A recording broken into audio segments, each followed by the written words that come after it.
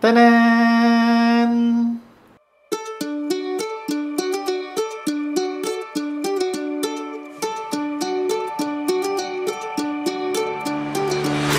You might be wondering what I'm holding in my hand. So this is the Orea Flat Bottom Dripper, right?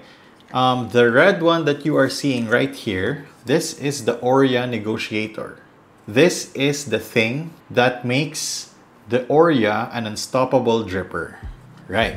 So the Orea is a flat bottom dripper. It has a flat exit right here, and the paper that you would normally use for this dripper is a wave filter like this.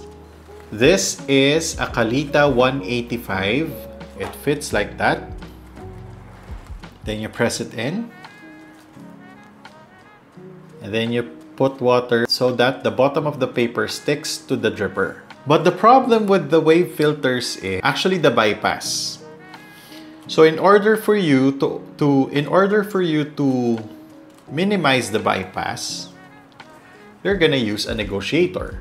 So you're gonna push it in here in the middle, and then you start twisting, and then you press the paper filter down. Now, if you put water into it, let's put some water. And then you press it again. There, you're gonna get an Orea filter with minimal bypass. Of course, there's still some folds in there. Yeah, minimal bypass. Right. Now we move on to a smaller wave filter. Right. This one is a Kalita 155 wave filter. So, same thing. You press it here. You can actually wet this first before using the negotiator. Right. So you press it there, and then again you use the negotiator. Turn it and then press it down. Right. Now you have a really nice minimal bypass paper filter. Yeah, you see? Okay.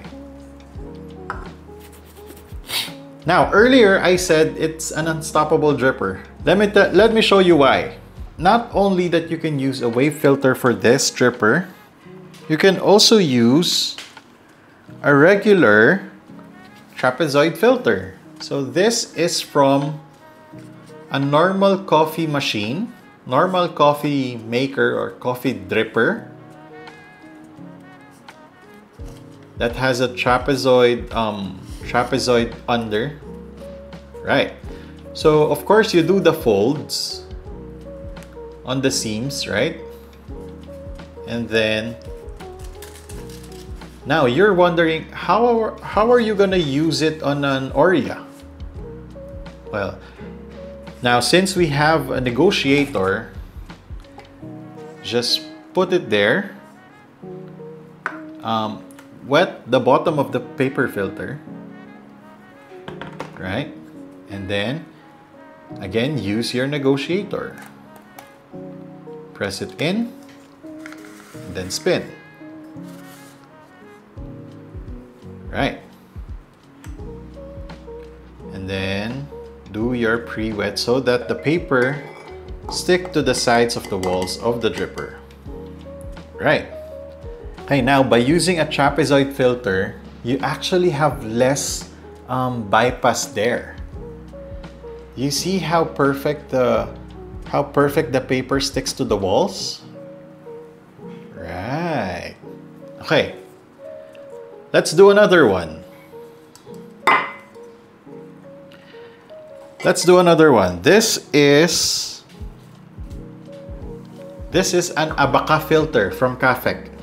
And it's a trapezoid filter too. So we're just gonna do the same thing. fold the seams, and then open it. So if you want to enjoy the benefits of the Abaca filter, because it has all these textures inside. I have yet to do a video about the Abaca filter, but watch out for that soon. Okay, again, same step. Wet the bottom of the paper, put the negotiator inside, and then press. Press and then turn.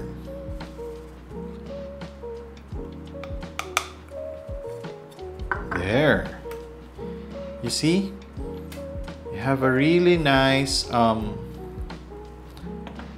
minimal bypass paper filter. Right there. Well, it doesn't look exactly nice. It's not perfect. But because of the negotiator, we can use a variety of paper filters with the Orea. You can actually say that just bring your Orea wherever you go and then you will survive. And lastly, this is a cone filter. I did say in the previous videos that you can't use a cone filter with your Orea, but I found a solution. So I saw this on the internet. They actually converted the cone filter into a trapezoid filter in order for them to do this. So first, you fold the sides, right? The seams. And then you add some on the other side. Kind of